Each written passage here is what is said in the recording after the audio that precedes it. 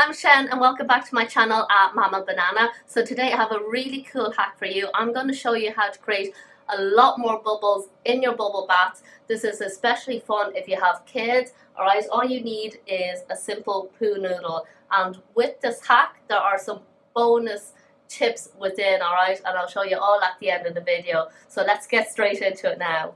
So for this hack you just need to cut a piece of poo noodle to length to fit your tap, okay? And if your tap has one of these bits that come out at the end and the poo noodle is going to be too narrow, you just need to slice the poo noodle all the way down the whole length of it so that it can open up and fit around your tap. Okay, so once you have cut a length of poo noodle to fit your tap, you just need to cut a little hole for the water to come out through the tap. Okay, and we have this cut a bit longer than our tap so that it also provides a bit of protection for my daughter if she bangs her head or her hips or anything off it. Okay, that actually was the original purpose of this, but we discovered that when we have the taps on to fill up the bath, when we pull this out, okay, it actually creates a narrower opening for the tap here, so the water sprays out and creates a lot of bubbles when you have a bit of bubble bath.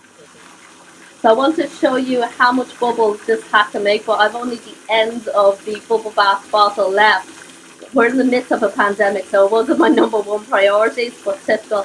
But as you can see, that's the normal pressure of the water, and then when I move this out, it creates a lot more pressure and then a lot more bubbles for the kids to play with. And another bonus with having this on your tap means that you can pull this out to kind of direct the flow of the water. So it means that I can fill up a jug. I'll show you now. Every morning I fill up a jug with hot water just to use to clean my girls' bums with, because we use cloth wipes, but the water won't actually reach the jug. So I use my little attachment now, and then I can direct the water into the jug.